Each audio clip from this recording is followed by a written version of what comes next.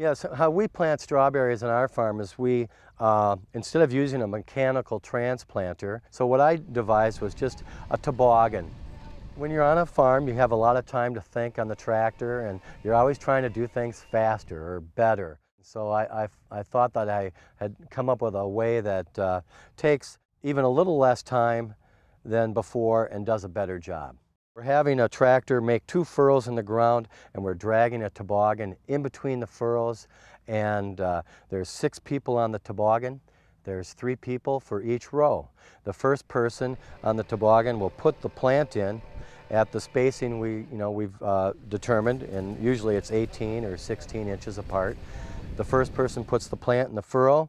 The next person actually plants the plant by hand, and then the third person packs the rest of the dirt around and makes sure everything is perfect.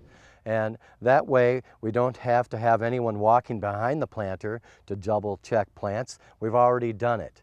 And so when I used a 2-row mechanical planter, I had about, I had 4 people on the planter, 1 tractor driver, and 2 or 3 people walking behind. I've got about the same amount of people doing it now, only every plant is in at the perfect depth.